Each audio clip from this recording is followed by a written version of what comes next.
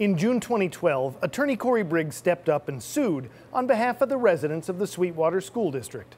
The DA was saying millions of dollars in construction contracts were awarded in a corrupt way, and Briggs said taxpayers should get the money back.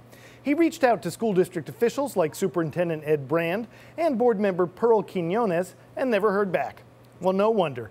Quinones and other officials were the very ones accused of granting the contracts in exchange for meals, play tickets, and other considerations. They handed out the money and went to the groundbreaking ceremonies. Well, 2 years later, 4 school board members have been ousted, and the district has finally joined Briggs in seeking $26 million back from the contractors. The companies say they only got paid for work they did, and it was all good work at that.